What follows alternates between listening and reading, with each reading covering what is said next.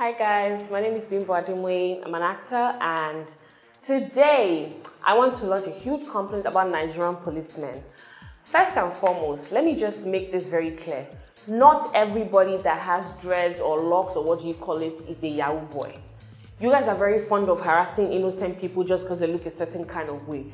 I have an allergy for people with pot belly. Most of you have pot belly, like your stomach is covering the logo of your belt, but you don't see me acting somehow when I see you. You don't see me acting scared or reversing my car or running away. If you're going to pull somebody over, do the rightful thing.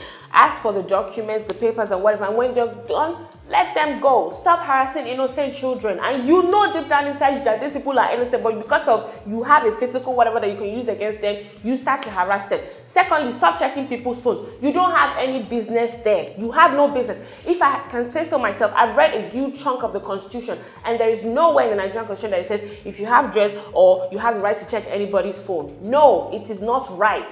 I was in a car one day with someone, the man saw my face and we already moved past, and the next thing I knew, the policeman just stopped me because the guy right next to me had dreads, and then he's like, where are you coming from? Where are you going to? What is your business? You have no business with all of these questions. If you want 20 naira, ask me, I'll give it to you directly. Don't act like you are whatever, you know your job when you really don't know it. Some of you even have scary faces, some of you don't have no teeth, your hair looks funny, your hair looks nappy, you're unkempt, but I'm not running because your uniform states who you are, not your hair or your eyes or your hands or anything. So if I'm dressed properly, even if I style, it's not your business. Except you see me with a gun. If I have a license to which you better let me go before I shoot you.